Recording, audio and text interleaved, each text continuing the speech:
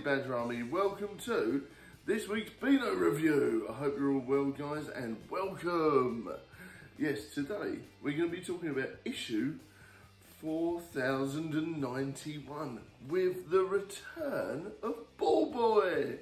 And seeing as though he's the main character, wouldn't it have been great to have him on the front cover? Come on, guys, you missed a step there. I know obviously the modern generation might not have heard of Ball Boy, but it would have been nice to have him on the front cover. But we do have the regular mischievous bunch. But it would have been great, wouldn't it? Obviously he's in here, so it's a casual nod to the old school fans that he's back. But come on, it's about him. The whole story's about him. He should have been on there. I think that was a bit of a silly oversight there. Right, here we go. But yeah, it's football Beano style. There you go. And of course, you've got the boss of the comic this week, Martha from Cambridge, which is very cool. And she's up to mischief with Minnie the minx. And they think it's all over. It is now, indeed, yeah. So poor old Ball Boy has lost his mojo. Will he be able to get it back? Who knows? And it's all about his adventures around with all the other characters, reintroducing him, I guess, into the universe. Not that he's gone anywhere, but you know, it's all about the bad things that happened to him and how Minnie and the gang seem to try and get him back into shape. And I think that's fun. You've got a Roger the Dodger, who's definitely obsessed with electronics there. Not really with it this week. You know, after being the poster boy for the past 2 weeks carrying the comic, pretty much. Look, there you go, he's tired. Yeah. And then Roger does a rather excellent footy header there, which is quite good. And yeah, he's so obsessed with his phone this week, it's untrue. Oh, but it's insane. Now, where was I indeed? Now, you've got a fantastic Spot the Balls, which I think is great. You've got a nice little nod to some old school stuff there. Don't know if you can see, but it's Beano Town versus Dandy Town Slapstick Cup final, which I think is fantastic. Foot Night, so it's obviously a bit of a crossover with football and Fortnite. You've got Toxic Sock Contamination, which I think is great. VAR Simulator, I don't really get that joke, but I suppose you have to be into football for that. You've got like variously gross things going on here, and it is great to have him back in it. Penalty Spot Cream, Gaffer, Beano Hairdryer. And I think there's lots of little in-jokes in here as well. I'm going to have a proper look. But yeah, there's an old Beano there as well, which perhaps, does that mean that the conspiracies are real? Does that mean that people actually realise that they're in a comic book? Who knows? Very interesting when you think about that. You've got Ha Ha's Joke Shop, meet Beano Town's funniest family, with some silly shenanigans about, you know, pulling a customer's nose. Why would you do such a thing? You know, come on. And dressing up as an old man. Which I think is rather bizarre. But yeah, very funny there. You know, and I continually love the art style as well. Shannon Gallant has done some great art this week. I think that's fantastic there. The Prank Academy one was all right. You know, I think that's quite funny. If you can sort of play along and eat marshmallows all the time, I think that'd be great. What might be fun is if you do it so it wasn't on a real tree, I think, and then maybe you could sort of make out that it grew not on a real tree, because, you know, I don't know about you, but I don't really want to eat marshmallows off a tree. And if I put them on something else and say, oh, the marshmallows grew overnight, I can literally just pick them off and eat them. I don't really want to eat them. Don't really want to eat them off a real tree though. But you know what I mean? But I love the prank and I think it's a great idea, but nom-nom wise is a bit of a no-no for me. Now, here you go, which I think is fantastic. Now this is the best strip of the week, I think. Outside of the special Ball Boy reintroduction storyline. I think this one's great because, you know, you can't beat a good Beano Town adventure. So that's why I love the fact that they've brought Ball Boy back in. And it's a 3-parter, which I think is great. But this week's outstanding strip, aside from that, is definitely Banana Man, where Caveman Banana Man comes in. And I love it when they mix up the character and change it up.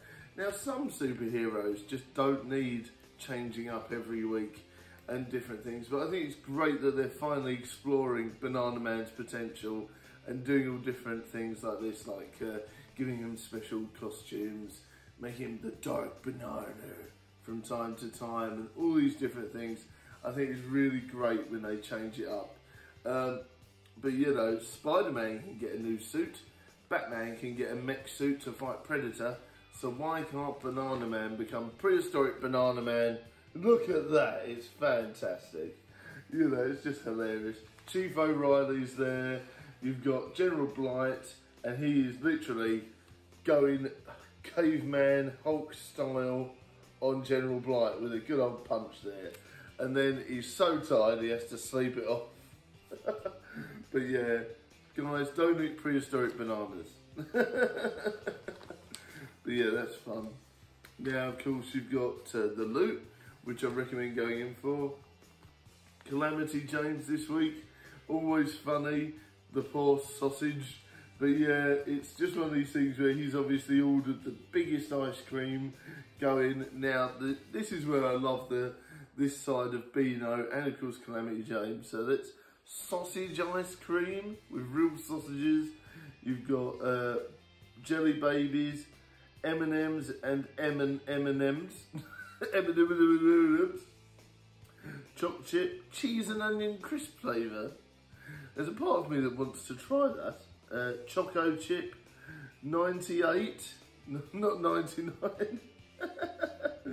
And turnip and sprout.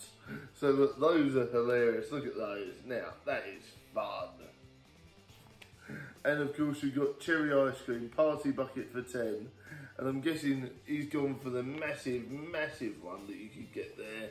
And obviously, all the silly shenanigans with seagulls at the seaside means that he ends up with the world's most toxic ice cream going, because why not reasons with mushrooms growing out of it and everything. And then, you know, you've literally made a seagull pass out there from the gunge.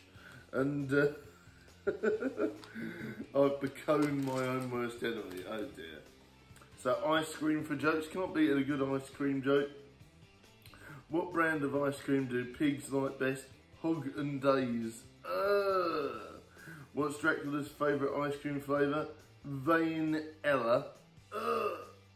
Why does everyone invite ice cream to the party? It's so cool. When does ice cream cones carry an umbrella? When there's a chance of sprinkles. Oh, come on. Oh, brilliant. Oh, here you go. Did you hear about the ice cream that went to the prison? They got their just desserts. Oh, dear. Angel face chasing after a bow and then getting themselves in quite a lot of trouble. An advert for Kitty Quest, which I think is pretty good. I'm definitely going to check that out, actually. If you like Captain Underpants at that, it's worth it. So, once again, we see Dennis. We've got Ball Boy. We've got Minnie the Minx. We've got Nasha. All the guys in there, which I think is great. A Beano Town adventure. And there's Dennis trying to kick the ball with the Bash Street kids and getting involved.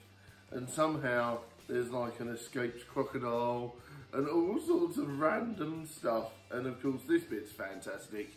You've got Ball Boy doing a laser Resident Evil style quest there. Look at all that stuff going on to try and get his mojo back. And I think that's fantastic. You know, it's really over the top. And, you know, if only real football players had to do that. But yeah, you've got the Bash Street kids playing golf and getting up to mischief there, which is insane. A fight breaks out. Oh, that's mad. Oh dear.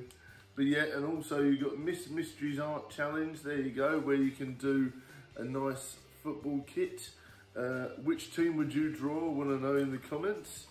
Indeed, I would love to draw an amalgamation of the Scottish and the English teams drawings. I think that'd be great. Now, once again, the art in Ruby is fantastic. Screwtop Science. The artwork for this particular strip is fantastic. You know, just like the little details I think they put in there is great. But yeah, that's all about the hottest chili and if they're going to ever eat the hottest chili and stuff like that. And they've made it scientifically GM insanely grown and all that sort of stuff. It's insane. Extremely volatile. So that was great. Quick advert for the Beano website, which is pretty fun. I've been on there a few times. Right, there you go.